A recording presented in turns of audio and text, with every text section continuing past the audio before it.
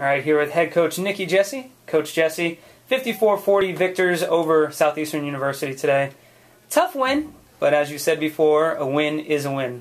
What are your thoughts on today's game? I love our defense. I wish we could score.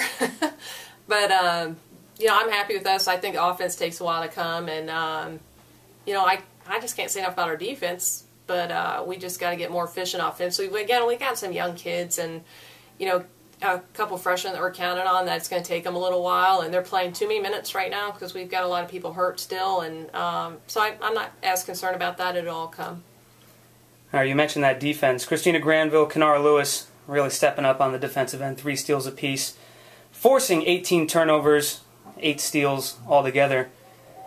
That defense has been vital for you all year. Oh, yeah. And it's not just them, too. It's everybody. And they are luckily the ones that get the offside steals and things like that. But they've just committed to playing defense and rebounding. And that's half the battle. If you can get that going, then their offense will always come later. So. All right, you start off the season now 6-0. What are your thoughts on Newberry as we head into probably one of your biggest games of the season?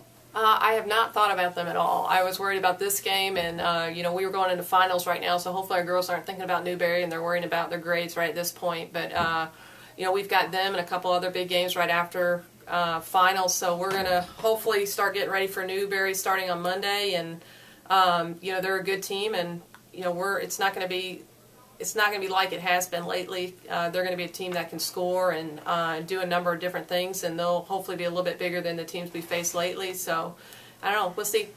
All right, Coach. Congratulations on today's victory, and we look forward to seeing you take the court against Newberry. Thank you so much.